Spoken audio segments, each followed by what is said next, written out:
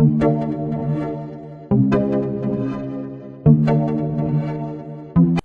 I'm strolling through a list of names: Demolition Man, Fatal Fury, FIFA Soccer, Samurai Showdown, Streets of Rage. So I know you're probably thinking, is this guy playing Genesis games on his phone? And the answer is yes. I'm doing this with an app called Gensoid. It's available in the Android market. Basically what it does is it's an emulator.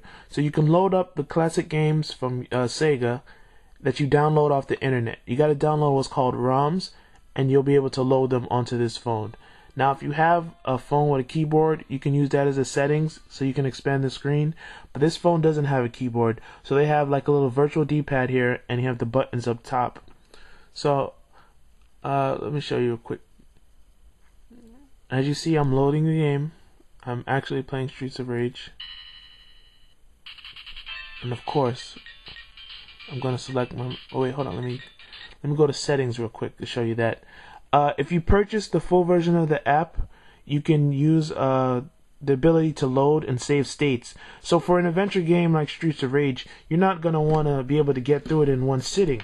So what you can do is buy the full version, and then you can do what's called save. So when I press save, it's gonna take my current position, and I'm gonna be able to come back later and press load and play that part of the game. Pick up right where I left off without having to start over. It's very convenient. Also, you can change the settings to be able to better control the way the game acts and the way the controls act.